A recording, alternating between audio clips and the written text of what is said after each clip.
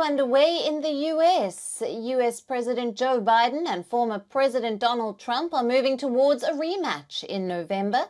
Trump headed to Ohio to host a rally in Dayton, where he took the chance to slam Biden and to call the November 5th election to be the last election for U.S. if he does not win.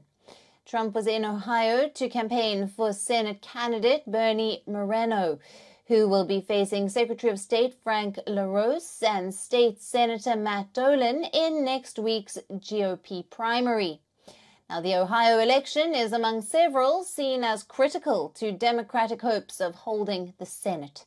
Trump also used the stage to deliver a version of his usual rally speech that again painted an apocalyptic picture of the country if Biden wins a second term.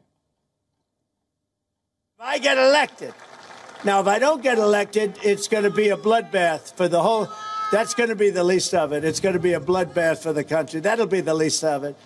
If this election isn't won, I'm not sure that you'll ever have another election in this country. Does that make sense? I don't think you're going to have another election in this country. If we don't win this election, I don't think you're going to have another election, or certainly not an election that's meaningful. Trump repeated his criticism of the Biden administration's record on migration and accused Biden of posing a threat to social security. Remember this. Remember this. Joe Biden is a great threat to our democracy. He's a tremendous threat to our democracy. His incompetence is the number one reason. Also, he uses the Justice Department, the FBI, to go after his political opponent, happens to be me.